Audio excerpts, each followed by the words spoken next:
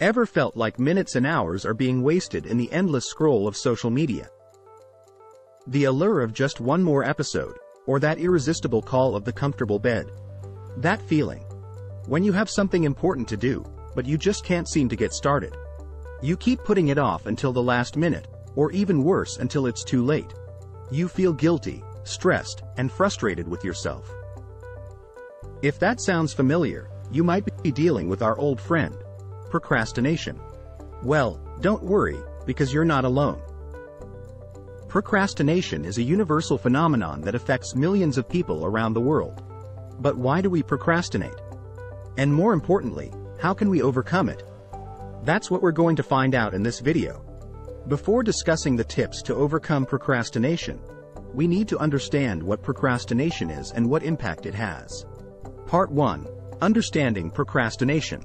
Let's begin by understanding why we procrastinate. Is it laziness? Lack of discipline?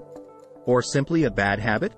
According to psychologists, procrastination is a complex psychological behavior that affects everyone to some degree or another. It's not about being lazy but more about dealing with difficult feelings and negative attitudes brought on by certain tasks. There's actually a science behind it.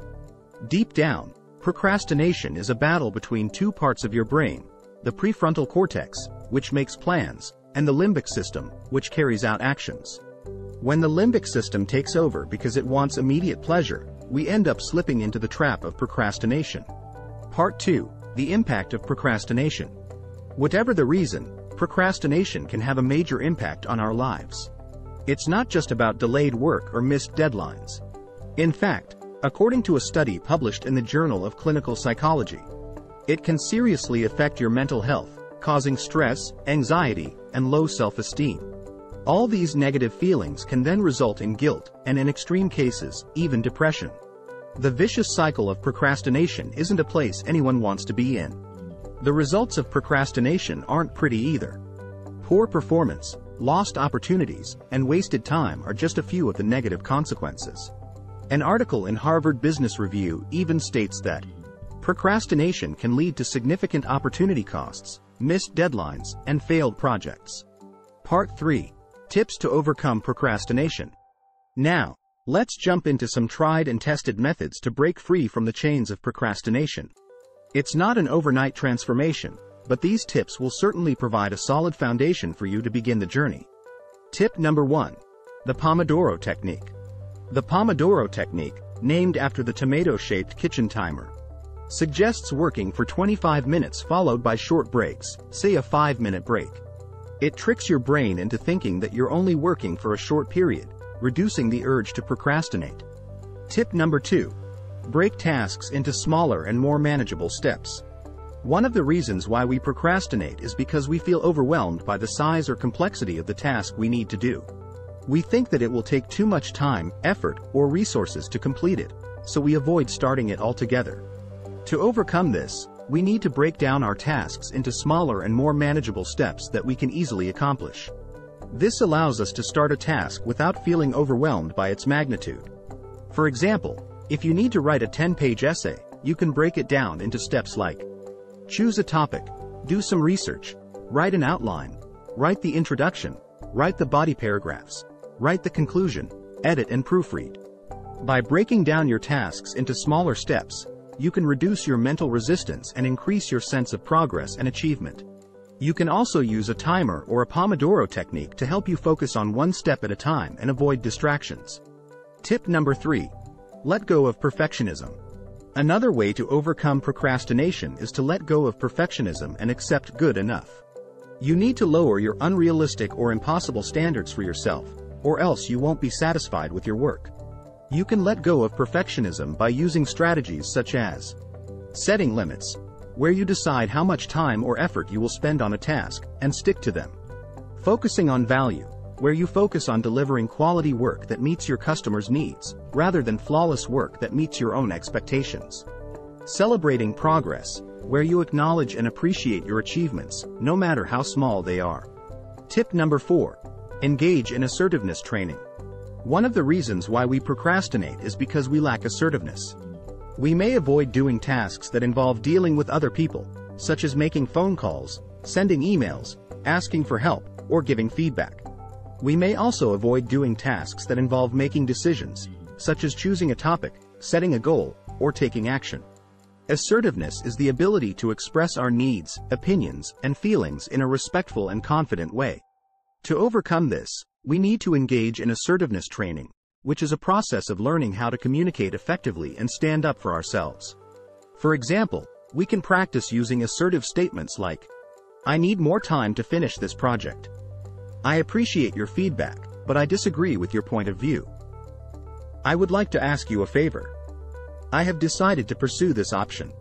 By engaging in assertiveness training, we can increase our self-confidence and self-esteem and reduce our procrastination.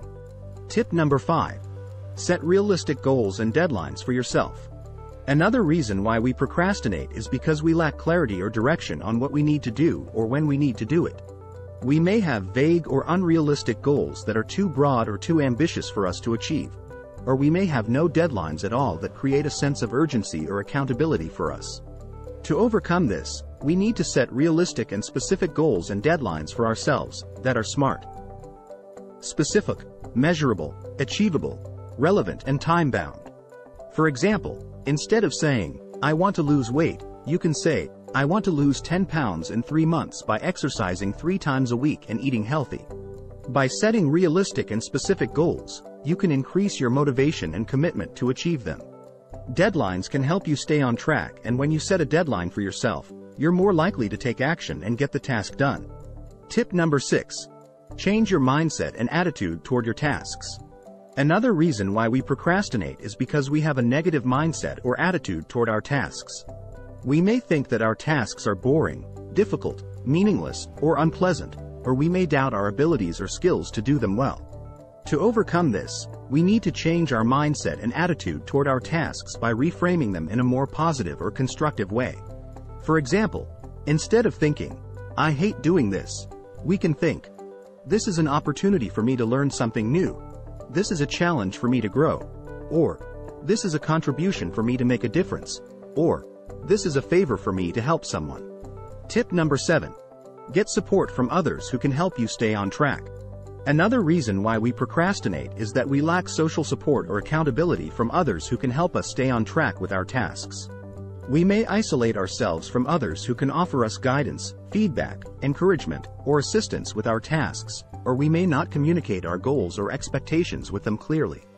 To overcome this, we need to get support from others who can help us stay on track with our tasks by forming a study group, a work team, a mentorship relationship, or a friendship with people who share our goals or interests.